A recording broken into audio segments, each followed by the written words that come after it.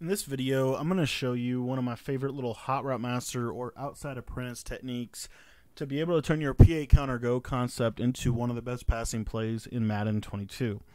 Now, if you are new to the channel, my name is Cody. We do videos like this every single day, and if you're looking to get better at Madden, I would really encourage you to join my Patreon. It's only $10 to sign up. It'll get you access to my Trips Tight End offensive ebook and all 30 of my additional Madden 22 offensive and defensive ebooks that we've created this season, and it also will take you through step-by-step how to create your own offensive and own defensive systems to be able to maximize your effectiveness in this game. And so if you want to get better at Madden, I would really encourage you to join our Patreon. It's only $10 to sign up. It'll get you access to everything. If you want to sign up, there's a link down below. Now, I wanted to talk today about my favorite play in the game, which is PA counter go, and I wanted to show a setup that was kind of popular at the beginning of the year and honestly has died down significantly, but it's still really good. And it's one of my favorite setups, especially whenever I recognize that they're not putting a 30-yard cloud flat on the trips tight end side.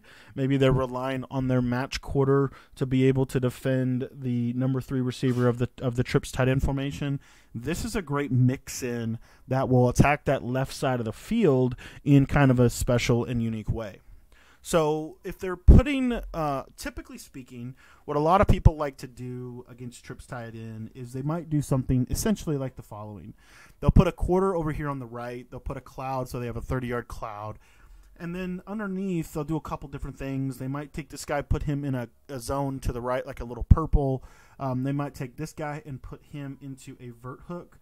And a lot of time, I get a lot of this. I get a lot of man coverage on this guy, and then they'll basically depend on this defender to stop your dig route, whether it be through a vertical hook or they'll put him in a purple, and then they'll basically receive the in route over here in the middle of the field.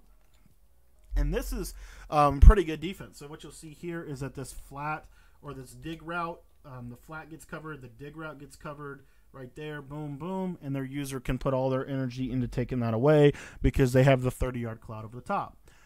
Well, if you're getting an adjustment like that where basically this guy is not going to the deep sideline and this guy is in a third, one of my favorite things to do in this game right now is to go to this setup right here, especially also really good for the match quarter defense that we're getting a lot of there at this point in the season. But it's real simple. All we're going to do is we are going to streak Scotty Miller. It does require outside apprentice or hot route master. At this point in the year, most of you guys have hot route master. We're going to put the outside wide receiver on a post corner route just like this. So you see it looks exactly the same. It looks exactly the same as our PA counter go setup. And if we want to, we can truly run our PA counter go concept. What I like to do, though, is I like to drag my tight end. I'm going to create a high-low read over here on the left. And then if you want to, you can actually take this Chris Godwin and put him on a post. You can put him on a crosser. You can put him on a smart route and in route. Whatever you want to put him on, you certainly can do that. Or if you wanted to, you could drag him and essentially recreate a slant post concept. But I like something like this. If you want to keep the same look, then go with something like this. The only reason I don't like going with something like this is I have 2 vertical routes.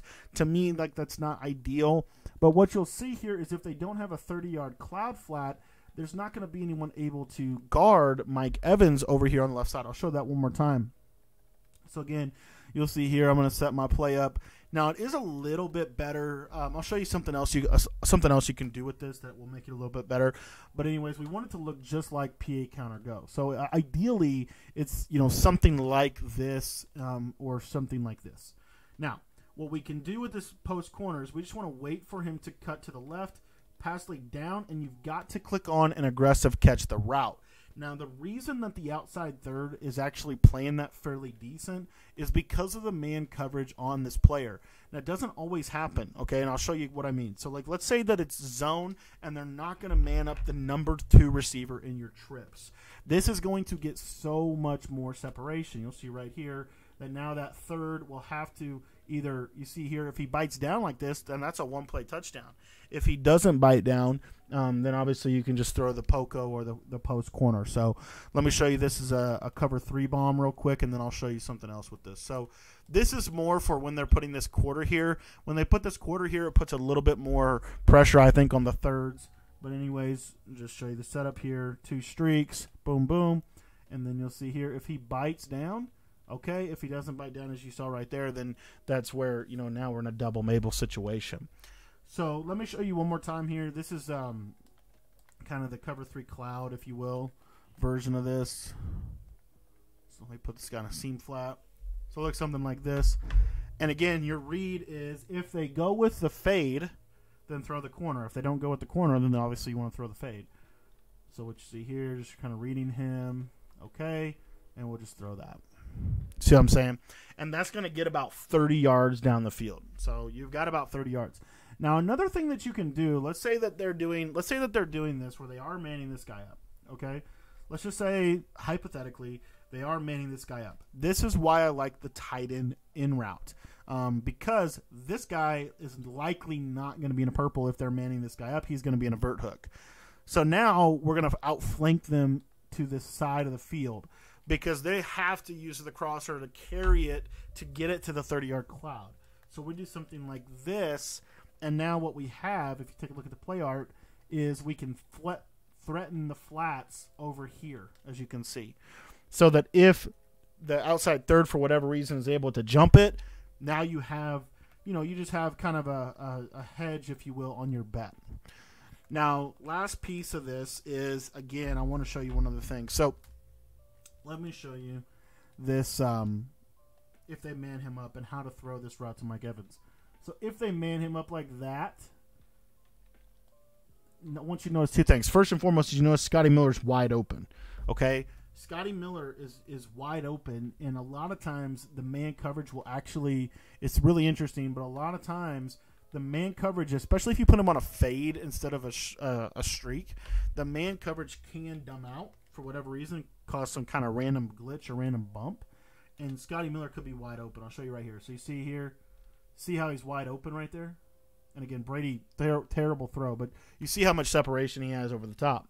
So if he gets that initial separation, give it a throw, especially if it's man coverage, okay? I can't stress that enough. If it's man coverage, throw it. Now, let me show you if they press him off the line real quick. So this is a press off of the line and do the outside quarter, or not outside quarter, but the post corner. And what you'll see is, see how he gets bumped? And then, as you can see, that's open. So that's kind of the concept in a nutshell. And then last thing I do want to show is I do want to show this against match coverage, or at least in particularly the way a lot of people are running match right now against trips tied in, which is basically this. So essentially what they're doing, is they're going to inside quarter this guy. That's going to guard circle. They're going to outside quarter this guy, and they're going to shade inside. And then basically their user is going to say, I'm going to guard the tight end. Like, the tight end is basically my guy. And they're going to because most of the time you don't put the running back on a route, or they're going to cross man him. So now what we're going to get here is this double move that's going to essentially work like a comeback route. So in, out, outside left, pass lead. And as you can see there, if I cut that off with a user catch against man-to-man, I can have a pretty good chance at picking this up, even if they have like a curl flat zone over there, because again, these routes, this will get pretty far down the field, so you'll see right here, in, hard outside pass lead. Brady's killing me on the pass leads, but you basically just want him to catch it on the outside of his outside shoulder on the sideline. That's really important, that you make sure that the ball gets out to the sideline so that the curl flat can't get to it. So you see here, snap the ball, hard left pass lead right there. See that? And that's why I like that, because that can also counter the quarter that is very, very popular right now in this game. So there's a lot more that we can talk about with this route combo, but I just wanted to kind of show the Poco route as a potential option to your outside player to be able to threaten them, especially it's going to basically force them to have to put a 30-yard cloud flat on the left and a 30-yard cloud flat on the right, which is going to open everything else up for your offense. thank you for watching the video. And if you want to get my full trips tight end offensive ebook, there's a link in the description that you can click on where you'll be able to get access to all of my Madden 22 offensive and defensive ebooks by joining my Patreon page. And again, the link is down below.